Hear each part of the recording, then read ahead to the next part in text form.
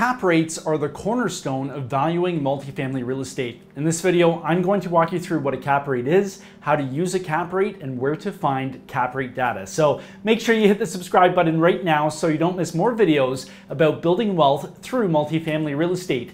And if you don't know me, I'm Seth Ferguson, a 13-year real estate veteran, host of a real estate TV show, host of a real estate investing podcast, and I'm also the author of the real estate book, Sell for More. So let's get right into it and let's talk about cap rates and explain everything you need to know about cap rates. To start things off, let's first cover what a cap rate is.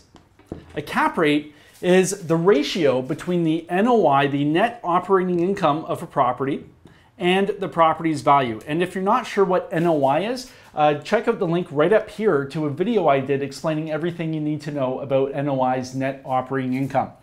So a cap rate is the ratio between the NOI and the value of the property. So essentially it's how much is a buyer willing to pay, or how much is the market pricing or willing to pay for each dollar of NOI the property produces. A common misconception is that a cap rate is a multiple. It's not a multiple, but an inverse of a multiple. Let me show you what I mean. So if you're a fan of the TV show Shark Tank or Dragon's Den, you'll often hear the sharks talking in terms of multiples. So they'll say, okay, well, you have X revenue, so I'm going to pay you a 10X multiple on that, and that's how I'm going to arrive at the valuation of your company.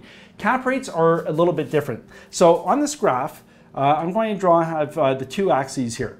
So on this axis here, I'm going to have the cap rate, and right here I'm going to have the multiple.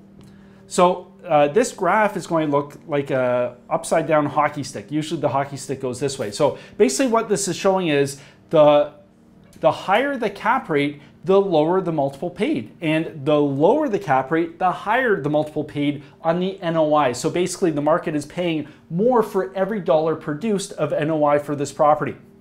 So for example, a 5 cap or a 5% capitalization rate equals a 20x multiple, but a 10 cap equals a 10x multiple. So basically all you have to do is keep in mind the lower the cap rate, the more paid for each dollar produced of NOI for that property. Now that we've covered what a cap rate is, now we have to cover how we use a cap rate. And how we use a cap rate in commercial real estate and multifamily real estate is called the income approach. And I'll put a link right up here to a video I did walking you through the income approach. But basically, how we use a cap rate is we have to use the income approach formula. And that formula is NOI. You can tell NOI is very important in commercial real estate. Divide by your cap rate equals the value of the property. So let's take an example. Let's say we have a property that produces $1 million of NOI, and we have a cap rate of 5%.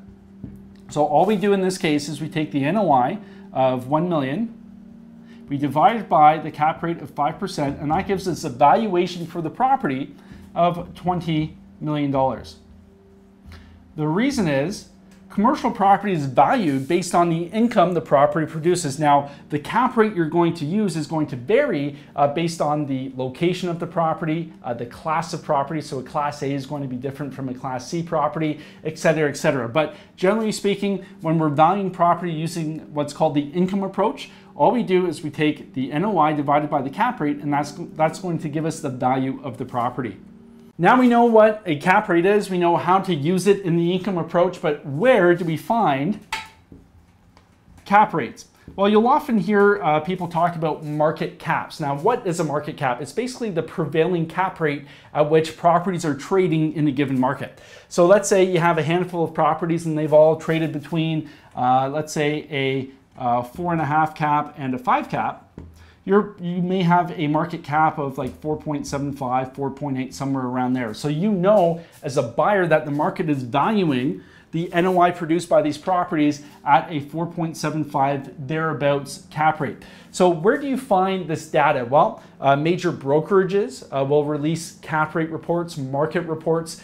Major analytics firms will also release reports on a monthly, sometimes quarterly, semi-annually, annual basis. And because these brokerages and these analytics companies, they're keeping a keeping track of the market. They're monitoring all the different sales in the market, and they'll often include projections for where they feel that market is going. So as a buyer entering a market, or if you already have properties in that market, it's always good to keep track of where the major brokerages are placing cap rates and where they see them heading, because they're the ones working with the buyers, they're the ones working with the sellers, and they really have a good pulse on where that market is going. And if you're interested in learning more about multifamily real estate, join my free Facebook group. The link's right down below. It's a great group of people. Join and learn more about multifamily. And if you are an accredited investor and you're interested in learning more about the deals I'm currently looking at, head on over to callseth.com and set up a free 20-minute phone call. And if you enjoyed this video, if you liked it, if you found this useful, leave a comment, let me know what you think, hit the like button. It really helps out the channel. And until next time, happy investing.